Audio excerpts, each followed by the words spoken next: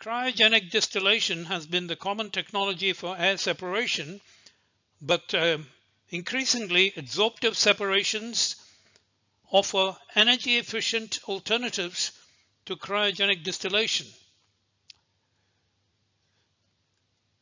Now, air separation is required in two different contexts: for producing purified oxygen or for producing purified nitrogen. Purified oxygen is required in a wide variety of industrial applications that include portable adsorption units for medical applications, in space vehicles, and in submarines. Purified nitrogen is required in applications where it is desired or necessary to exclude oxygen. Typical industrial applications include preservation of food and produce during trucking, the blanketing of fuel tanks of fighter aircraft, the inerting of reactors in a number of pharmaceutical processes, and laser cutting. Nitrogen is also required for use in laboratory analytic equipment such as GC, LC, FTIR, and ICP, and in glove boxes. This presentation examines the PSA technologies for producing either purified oxygen or purified nitrogen. For background information on PSA technologies for air separation, I refer you to two excellent textbooks. The first one by Ruthwan, Farouk, and Knabel, and this textbook by Yang on adsorbents, fundamentals, and applications. For people who are interested in medical oxygen concentrators, I refer you to this paper by Aurora. The material I'm going to present is largely based on my own published works. Two references are provided here. See also other video presentations on my YouTube channel. Cation-exchanged zeolites such as LTA and faugisite are commonly used adsorbents in PSA technologies for air separation.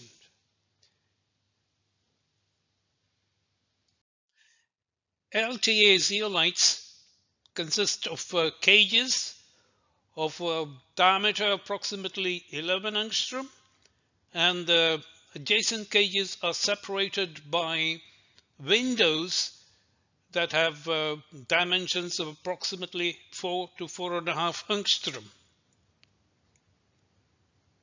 The silicon to aluminum ratio in LTA zeolites that are commonly used for air separations is equal to unity. And the extra framework cations may be either sodium or a mixture of sodium and calcium. In faugisite type zeolites,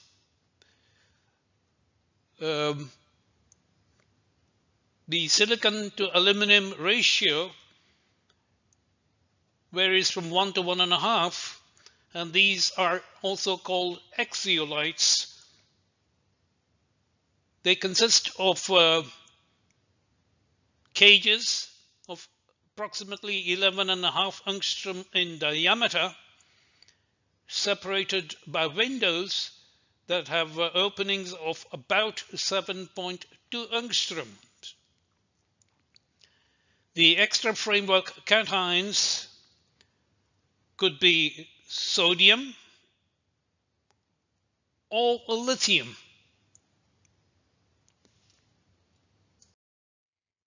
The separation of nitrogen from oxygen in cation-exchanged zeolites essentially rely on the difference in the quadrupole moments of nitrogen and oxygen.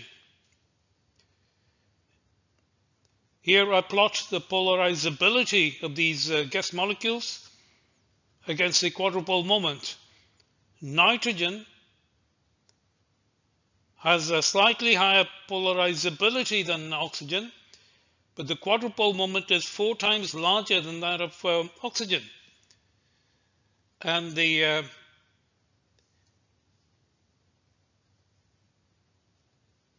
interaction of the electrical field gradient with the quadrupole of nitrogen, say, is proportional to the quadrupole moment times the charge divided by the cube of the distance between the guest and the extra framework cation. Therefore, smaller cations, such as lithium, result in higher electrostatic interactions because the distance between the centers of the molecules is reduced. On the other hand, barium, which is a significantly larger cation with a radius of 1.34 angstrom, the distances are larger. However, barium is bivalent, and this leads to a higher charge, leading to an enhanced electrical field gradient. Therefore, the choice of the extra framework cation, its charge and or radius, dictates the strength of the electrostatic interactions between the gas molecule and the cation. And a judicious choice is usually made in practice in order to arrive at the desired separation performance, as we shall demonstrate. For nitrogen-oxygen separations, 2 types of LTA zeolites are used: LTA4A zeolites and LTA5A zeolites.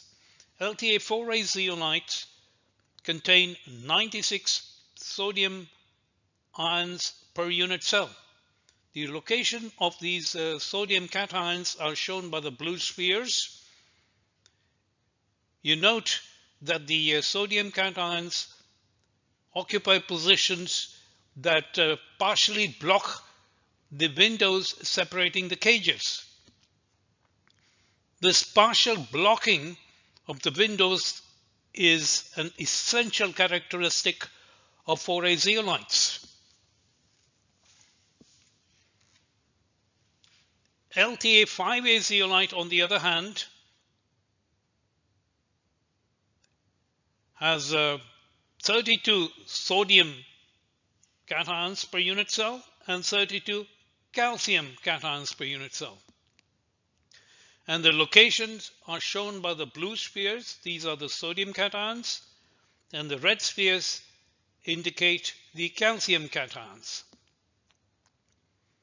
You will note that these cations do not occupy sites near the windows, and there is no obstruction of intercage hopping of gas molecules from one cage to the adjacent cage through the 4 angstrom windows.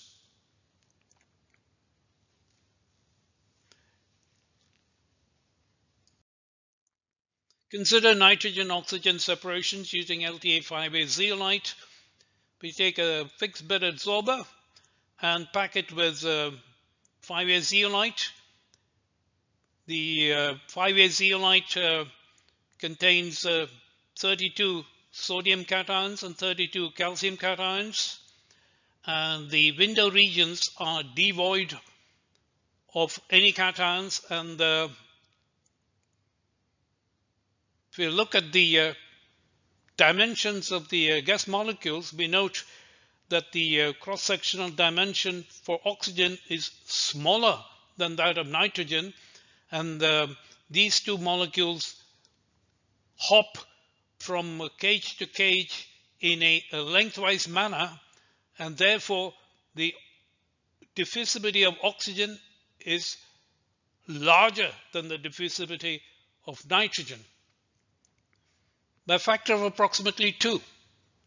The adsorption favors nitrogen, but diffusion favors oxygen. Taken as a whole, the separation of nitrogen-oxygen mixtures is driven by mixture adsorption equilibrium, and nitrogen is preferentially taken up inside the pores, and purified oxygen is rejected into the gas phase.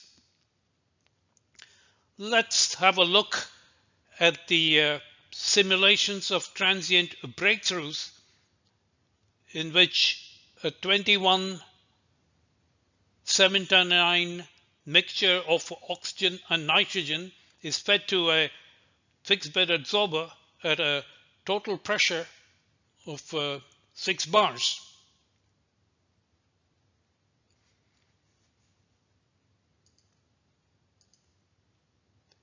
The blue line is shows the development of the concentration profiles of nitrogen, and the red line is the concentration profile for oxygen. And if we look at the animation once more, we note that oxygen traverses the length of the fixed bed faster than nitrogen and elutes first and can be collected. And this is how purified oxygen is produced. The separation is driven by mixture adsorption equilibrium. The situation is quite different for separations of nitrogen-oxygen mixtures using LTA4A zeolite. 4A zeolite contains 96 sodium cations per unit cell, and these sodium cations are located near the window regions, and the location of the window region partially hinders the intercage hopping of nitrogen and oxygen. The net consequence is that the diffusivity of oxygen with respect to nitrogen is a factor 100, significantly higher than for 5A zeolite. Due to the large diffusion selectivity that favors oxygen, the separation of nitrogen-oxygen mixtures is driven by diffusion, which overrides mixture adsorption equilibrium. And this technique of exploiting diffusion selectivity is also termed as a kinetic separation, and this is a method that is adopted in practice to produce purified nitrogen. Let's have a look at the transient breakthroughs. The blue line is the nitrogen, and the red line is the oxygen concentration profile as it develops along the fixed bed. Let's have a look again.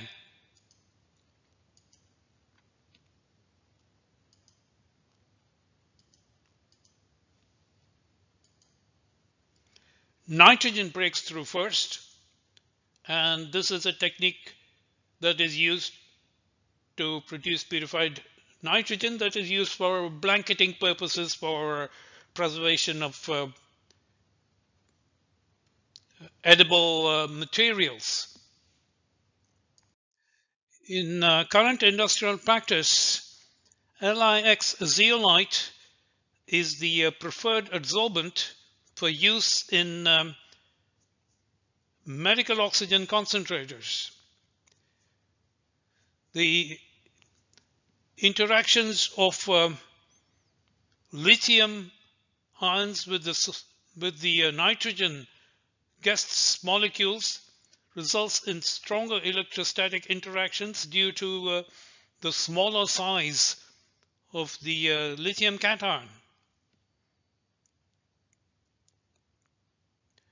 Furthermore, LiLSX zeolite has a window dimension of approximately 7.2 angstrom, significantly larger than that for LTA 4A or 5A zeolites, and therefore intracrystalline diffusion limitations are significantly reduced by using LiLSX zeolite.